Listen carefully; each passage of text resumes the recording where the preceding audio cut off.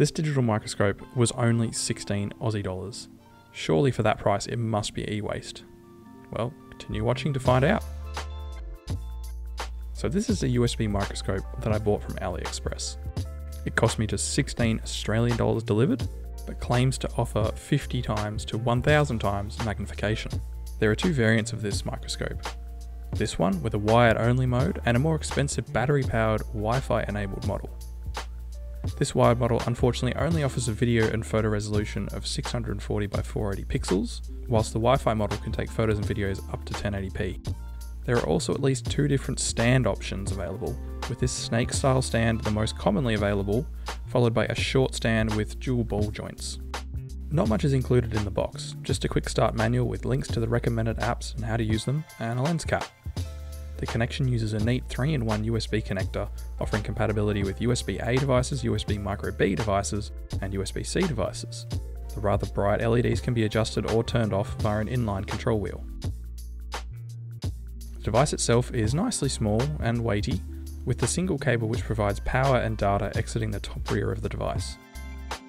The focus ring is actually really nicely damped, but the photo button on the top doesn't appear to work with the Windows camera app. The clear shroud around the LEDs helps set the minimum focusing distance, but it's removable. The base is pretty lightweight and small, with rubberized feet that aren't very rubbery. A thinner base with more weight would be a great improvement to this setup.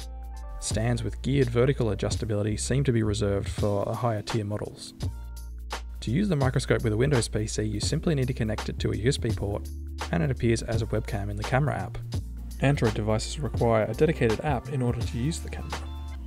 Given this microscope is digital and can output to monitors of varying size and pixel density, true magnification is hard to objectively measure. The maximum field of view that I could obtain is around 22mm in width, and the minimum field of view was about 2mm. Based on these views and my monitor being a 27-inch 1440p display, the minimum magnification of this setup turns out to be roughly 19 times and the maximum magnification about 420 times. Larger or smaller monitors will yield different magnification values, but always offer the same field of view. What matters to me most about this device though is its working distance. My use case for this microscope is as an aid to circuit board soldering and other general high magnification inspection activities. Fortunately, this microscope stand is long enough to allow up to 170mm of working distance. There will of course be a little parallax mounted like this, but more critically the microscope can indeed focus at this distance. Ultimately, I suspect this is a clone or remanufacture of existing digital microscopes out there, which are perfectly fine at what they do. The resolution and magnification are honestly much better than I expected, and the larger working distance is great for soldering work.